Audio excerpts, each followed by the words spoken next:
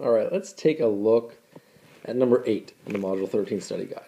So a scalene triangle has an area of 20.335 square centimeters. The height of the triangle is 8.3 centimeters. What is the length of its base? Now, these are some big numbers, and we can work it out. But let's see if we can estimate and get an answer that way. So let's estimate. Let's round 20.335 to 20. So we're going to make this 20. Let's just cross that out. And we're going to round 8.3 to 8.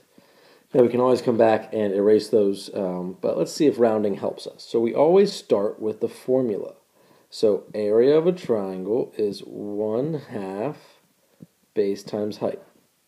And now we substitute. First step is formula, second step is substitute. So let's substitute. We rounded it to 20 equals 1/2 8, 1/2 times 8 times the height.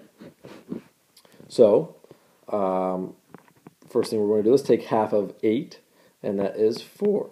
So 20 equals 4 times the height. And now we have to get h by itself, the height by itself. Actually, we know the height. This should actually be length because we're looking for the length. So we'll fix that. So divide by 4 on both sides, and 20 divided by 4 is 5. So the length is 5. Which of these is close to 5?